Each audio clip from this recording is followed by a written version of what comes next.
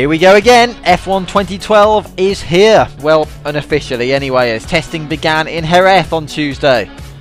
And the first impressions from almost all of the teams appear to be positive, although there always was that great deal of excitement at this time of the year.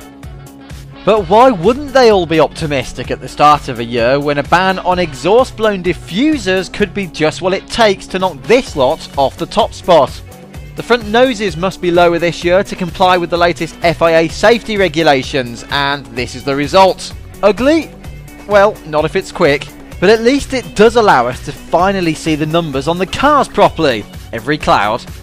McLaren are the only ones running a 2012 car without a broken nose, but it also had fake plastic exhaust to confuse rivals at the launch. So you can bet the B-Spec car will look pretty different when we get to Melbourne. So now, down to Jerez and Barcelona to try and avoid the big freeze which continues across the rest of Europe. It's obviously way too early to read into anything, but for the record, it was Kimi Räikkönen who thrilled his fans by heading the timesheets on day one. Hopefully, the first of a few surprises.